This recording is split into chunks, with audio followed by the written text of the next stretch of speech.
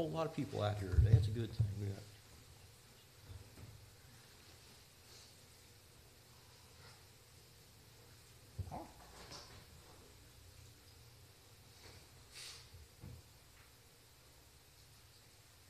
all right. That's a lot of people and cute little babies. Sorry, I lost track of count. But what I was looking for was a threshold number. I'll explain that in a moment. Before I get started, I don't have the skill sets of Logan, and Gist, and Charlie, and the amount of time that I think this is going to take is either going to be way too long and lose your attention, or way too short, which is a good thing because that'll give Charlie more time, and we'll learn more from him than we will from me. So I should have done a dry run on this, but I didn't, and I'm sorry in advance. Let's open the Bible to Matthew chapter 26.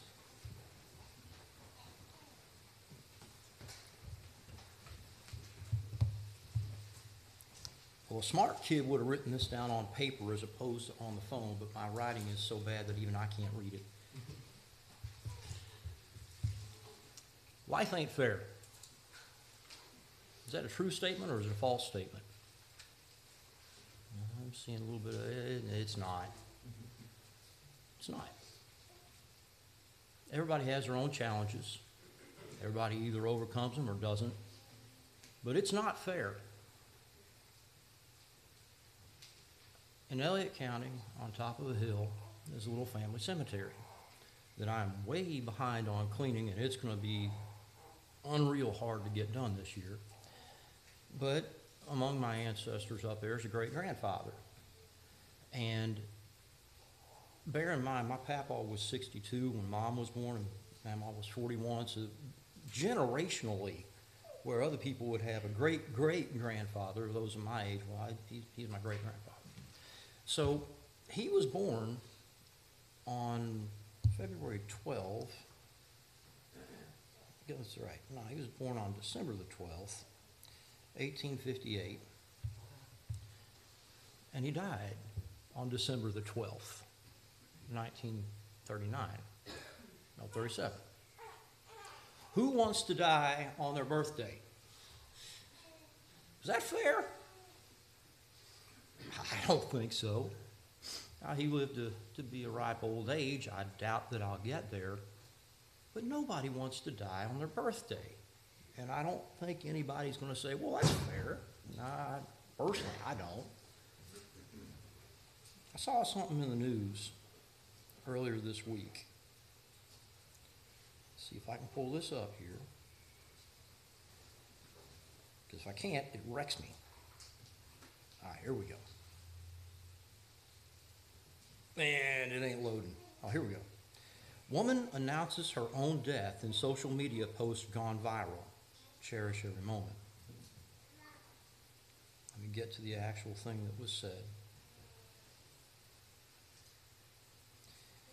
Her name was Daniela T. and Thackeray. If you're reading this, then it means I have died from my battle with cancer, and my family are posting my final message on my behalf. Firstly, I just want to say that not all cancers are caused by lifestyle choices. In some cases, it's genetics, or unfortunately, it just happens. In my case, despite me being very healthy and active, a cancer started in my bile ducts, which was not caused by anything in my control, and my life was never the same again. I can't even pronounce the name of it, it's so long. It's a rare, aggressive cancer with often no obvious causes and no cure. I really do hope that in the years to come, more research is done about this horrid, cruel disease so that more lives can be saved. And she goes on, but when I read that, it just kind of reminded me of the things that you hear. Is that fair? She didn't smoke, she didn't drink. She got something that was so rare that there's no treatment for it really, there's no cure for it. And she was only in her 20s. She had a fiance, she had a family, obviously, that loved her. And people will often say, and I know that everybody in this room has heard it at least once, why did God take that person at such a young age? And they present that argument of, well, yeah, that ain't fair. And they try to present it as if it's God's fault. But it isn't. It isn't. I don't know if anybody knows Ron Halbrook. He's been a gospel preacher for a mighty long time. I knew him in the late 70s and early 80s. And he's got an email that he sends out, and plenty of good study material in it. But one thing that he was talking about was his wife had to have a knee replacement. And in that, he included this quote: "We can all thank Satan for introducing sin into the world against God's warning, which resulted in the aging process, sickness, disease, injuries, and death." Genesis chapter 3. "We must thank God for the gift of his Son, who died as the perfect sacrifice to forgive our sins if we will submit to him." Mark 16, 15, and 16.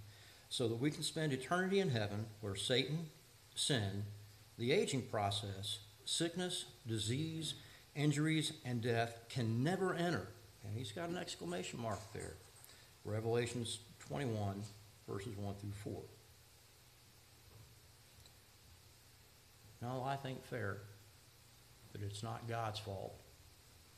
It's the fault of Satan and sin. It's the fault of being deceived and tempted and falling to sin.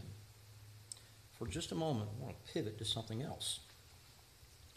Who knows what the Sanhedrin was in Jesus' day? It was the Supreme Court of the land for the Jews. I started doing some homework on that, and I remembered something Logan said. He's like, the number will be off. He said something to the effect of, when you start doing research to have something to say, 2/3 of it, maybe more, are things you're not going to use, but you need to do the dive on it anyways to get something out of it, but you end up not using a lot. So I did a whole lot of homework on the Sanhedrin, and we'll condense this a little bit. This was the Supreme Court of the Jewish nation. It heard appeals from inferior courts and tried cases of greater gravity than those which came before them. The members of the Sanhedrin were chosen from the chief priests, elders, and scribes. It was necessary to have priests and scribes in the body, and they were usually quite numerous, though the majority of the members are thought to have been laymen. The relative numbers of the three classes are not definitely known. The Pharisees and the Sadducees were both represented, sometimes the one and sometimes the other being in the majority. Most of the scribes probably belonged to the Pharisees. Great care was taken in the selection of members who were required to be morally and, curiously, physically blameless. They were also expected to be learned in law, in sciences, in languages. It was necessary for them to have been judges in their native towns. So they started off kind of a lengthy career in doing this. It wasn't like they just got put into the Supreme Court. They have experience, and experience matters. There is no substitute for experience. The older I get, the more I recognize the truth of that I didn't see 30 years ago. Not that I'm old enough to be old yet. But they were transferred from the smaller Sanhedrin, which was the local towns, and then they met at the Temple Mount, and then the second small Sanhedrin, which the more condensed of them, was at the entrance of the Temple Hall. They were not eligible unless they were the fathers of families, in order that they might be able to sympathize with cases involving domestic affairs brought before them. And this is from a website called BibleTruthPublishers.com. From other sources, they had power and jurisdiction over not just communities in what we refer to as Bible lands, but anywhere in the world that there were a group of Jews. They were subject to the laws and the jurisdiction of the Sanhedrin. While it may not have encompassed all of the legalities of the Roman system, the religious side of it, the Jews were subject to that no matter where they were. So from this, you can get the Sanhedrin is supposed to be the best, the brightest, the smartest, with the elders, the most experienced, the most morally pure in all of the land. That being said, Matthew chapter 26. Let's look at verses 1 through 5. "And it came about when Jesus had finished all these words, he said to his disciples, You know that after 2 days the Passover is coming, and the Son of Man is to be delivered up for crucifixion." Then the chief priests and the elders of the people were gathered together in the court of the high priest named Caiaphas. This is the Sanhedrin. And they plotted together to seize Jesus by stealth and kill him. But they were saying, "Not during the festival, lest a riot occur among the people." Let's flip over to John chapter 11, in verses 47 through 53. This is right after the death and the resurrection of Lazarus. Jesus raises Lazarus from the dead. Boatloads of witnesses, an undeniable miracle. The Sanhedrin are incapable of this. Jesus is not. Therefore, the chief priests and the Pharisees, again, this is the Sanhedrin, convened a council and were saying, "What are we doing? For this man is performing many signs." Now, if you look over at the note that at least I've got on verse 47 with the word signs, it says, "attesting miracles." In other words, this is absolute proof. This is not from man. This is from God to do an attesting miracle. What he's doing is undeniable. The people are seeing it. There ain't a thing in the world we can do about it. First of all, why would they want to do anything about it? We'll get there. If we let him go on like this, all men will believe in him, and the Romans will come and take away both our place and our nation. Did you notice something there? Our place, our nation. Their positions. These men are also wealthy. Their respect, the people greeting them in the streets reverently, well, they're going to lose their place in society. Jesus is costing them that. I think that being put first before their nation is an indicator. But a certain one of them, Caiaphas, who was the high priest that year, said to them, "You know nothing at all, nor do you take into account that it is expedient for you that one man should die for the people, and the whole nation should not perish." Now this he did not say on his own initiative, but being high priest that year, he prophesied that Jesus was going to die for the nation, and not for the nation only, but that he might also gather together into one the children of God who were scattered abroad. So from that day on, they planned together to kill him. This is the best and the brightest. Also pretty corrupt. Is that fair? No, it's not fair. Not at all. There's about, historically, supposed to have been around 71 people in there. We don't have 71 people in this room. We've got a lot. It's good to see them all, especially some folks I haven't seen in a while. Happy to see everybody. I want you to imagine being in a room with 71 people that are the absolute law of the land and being falsely accused to the point that they're wanting to kill you. Their decision is already pre-made. They're going to kill you. They're just looking for excuses to make it justifiable in their mind to the public so as to be acceptable. You're going to die. You're getting Who likes to be falsely accused? Nobody. Why? Because it's not fair. So, yeah, this is going to be a little longer than I intended. I'm sorry. Let's look down back in Matthew chapter 26 at 14 through 16. Then one of the 12, named Judas Iscariot, went to the chief priests and said, "What are you willing to give me to deliver him up to you?" And they weighed out to him 30 pieces of silver. And from then on, he began looking for a good opportunity to betray him. Well, this is one of Jesus' hand-chosen, hand-selected apostles. One of the people who has been with him since he began his ministry. One of the people who has had the advantage of learning at a level that not everybody else has been able to learn at. And he's about to be betrayed by him. Is that fair? No. No, it's not fair. Look at verse 36.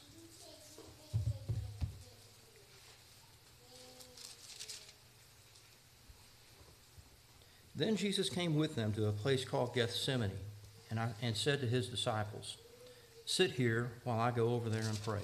And this is after he's already administered the Last Supper and told its purpose. And he took with him Peter and the two sons of Zebedee and began to be grieved and distressed. You know, when I was younger, I just kind of read over that. Yeah, all right, began to be grieved and distressed. Well, actually take a moment and think about that. Genuine grief, genuine distress, because after all, he's the Son of God, but he is a human too. And he said to them, "My soul is deeply grieved to the point of death." He is that stressed. When we read in other places, you know, tears and sweat as drops of blood. I've been pretty stressed out and sweated a lot before. I've never sweated drops of blood. And all of us at some point in time, if we've not experienced extreme grief, we're going to. And it's horrible. Jesus is experiencing extreme grief. And he went a little beyond them and fell on his face and prayed, saying, "My Father, if it is possible, let this cup pass from me. Yet not as I will, but as thou wilt." There's several things to take out of this. Charlie could probably get about a day of work out of that. Jesus is scared. This is genuine fear because he is asked, he knows what's coming. He's already said, we just read it, that in 2 days he's going to be crucified. It was a horrible thing and not an uncommon sight to see people being crucified back then. And others have gone into the great detail on what's entailed with it. It's a terrible way to die, and it's not quick. He's got tremendous fear going on. He's human. I wouldn't want to die like that. Nobody would. Is it fair? Especially if you're innocent? No. And he came to the disciples and found them sleeping and said to Peter, "So you men could not keep watch with me for 1 hour?" These are the people he is the closest to.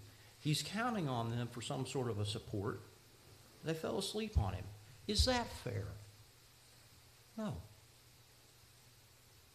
"Keep watching and praying that you may not enter into temptation. The spirit is willing, but the flesh is weak." And he went away again a second time and prayed, "My Father, if this cannot pass away unless I drink it, thy will be done." And he came and found them sleeping, for their eyes were heavy. And he left them again and went away and prayed a third time, saying the same thing once more. Again, "My Father, if this cannot pass away unless I drink it, thy will be done." Again, they fell asleep. Again, he's counting on them. Is this fair? No. People think of fear as weakness. We're told to fear God and keep his commandments. Fear is not necessarily weakness. It can be. The control of the fear is the thing that matters. A sergeant major that I worked for in the Army was a legend while he was still serving. And he was part of something in Vietnam where I'd read about it in a book, and I was asking him about it. And they would do 12-man teams in these patrols, and when they would attempt to get some rest, they would all form like a circle, kind of like sideways with their shoulders and backs against each other, and they would attempt to catch a cat nap like that. And they're out in the middle of the jungle. If one man moved, all of them woke up. You're not getting rest like that. And I said to him, the book I was reading about you was talking how a lot of guys would take amphetamine simply trying to stay awake and deal with that. He said, "No, I didn't do that." And I said, "What kept you awake in these times?" He said, "Fear." I was a young soldier. That was kind of a surprise. I'm not expecting to hear a sergeant major with 30 years experience talk about that in that way. But he wasn't saying it as a bad thing. He was saying it, he used it as a positive thing. Jesus was afraid, but he controlled it. Not my will, but thine be done. He overcame that fear to the point of death. I'm running short on time, so let me just go ahead and minimize this a little bit. Let's go to verse 57 of chapter 26. And those who had seized Jesus led him away to Caiaphas, the high priest, where the scribes and the elders were gathered together. So again, this is the entire Sanhedrin. The people that are best, the most pure, that have already said in advance, we got to kill him. But Peter was also following at a distance as far as the courtyard of the high priest and entered in and sat down with the officers to see the outcome. Now the chief priests and the whole council kept trying to obtain false testimony against Jesus in order that they might put him to death. Imagine going to the Supreme Court and instead of 9 justices, it's 71. Imagine they're all trying to get false testimony against you to put you to death. And they're the law of the land. The Supreme Court. Is that fair? No. And they did not find any, even though many false witnesses came forward. You know what's a sin for a false witness? It was actually punishable under Mosaic law. These guys are proven false. Did anything happen to them? No. Is that fair? No. But later on, 2 came forward and said, this man stated, I am able to destroy the temple of God and rebuild it in 3 days. I didn't bother looking this up. I ought to have, but in that verse he's talking about, he's referring to himself. And the high priest stood up. That means he's been sitting the whole time. So the standing up, he's like, I've got him now. He stood up. This is a moment. And he said to him, do you make no answer? What is it that these men are testifying against you? He knows exactly what it is that they're testifying against him. They're trying to get false testimony so they can justify their murdering of him. But Jesus kept silent. Who likes keeping their mouth shut when you're getting falsely accused? Nobody. Is it fair? No.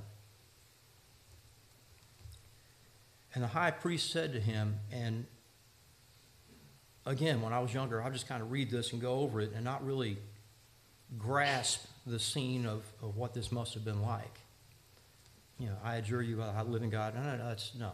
This would have been a whole lot more intense. He's standing up. He's looking at Jesus. This is his moment. I've got him. I adjure you by the living God that you tell us whether you are the Christ, the Son of God. Imagine that scene. And Jesus said to him, you have said it yourself. Now, the Jews had this thing that they would do rhetorically. I don't remember what the term for it is. But sometimes you'll notice in the scriptures, they'll say, thou sayest. You said it.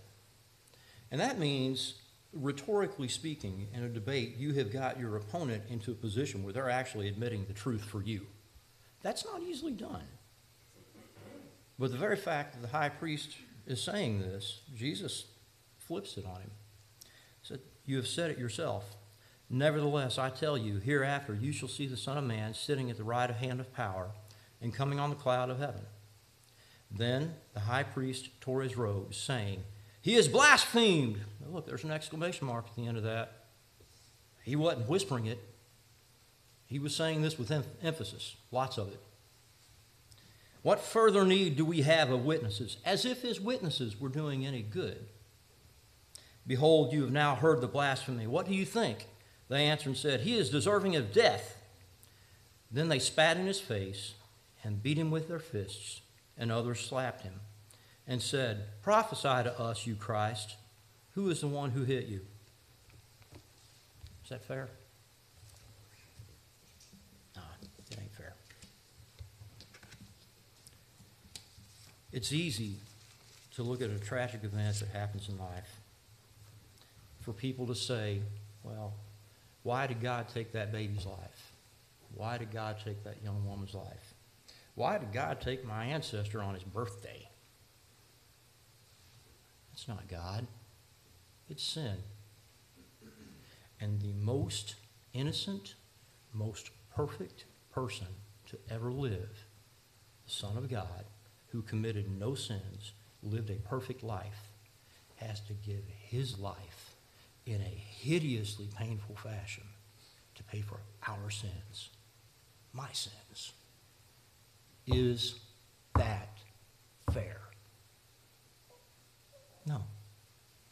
but it's done out of love. And we have the opportunity to partake of the Lord's Supper that Jesus instituted. It consists of the unleavened bread that represents his body and the fruit of the vine that represents the blood that he shed. Jesus died so that we can live eternally. Excuse me just a moment. I left mine back there. I want to say one more.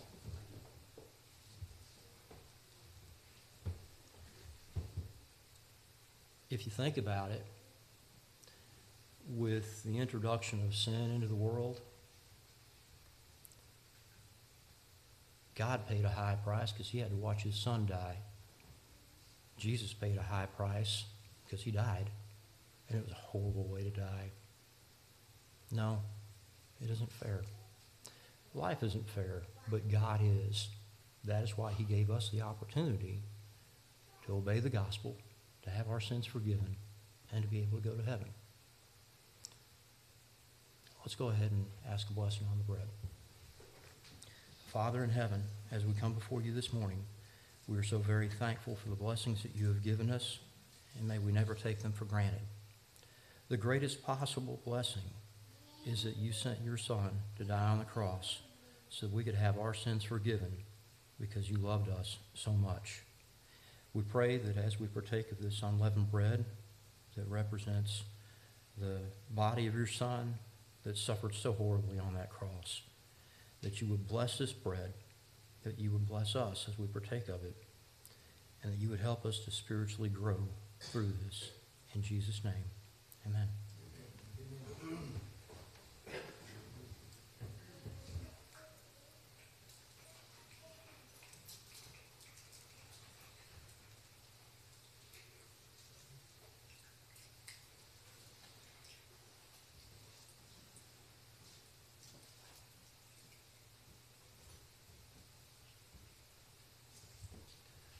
Let's ask the blessing for the cup.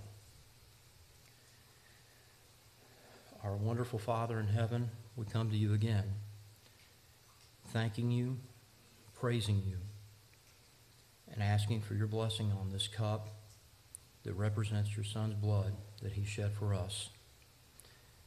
May we also partake of this in a way that pleases you, and may we receive spiritual growth from the partaking of it. In Jesus' name, amen.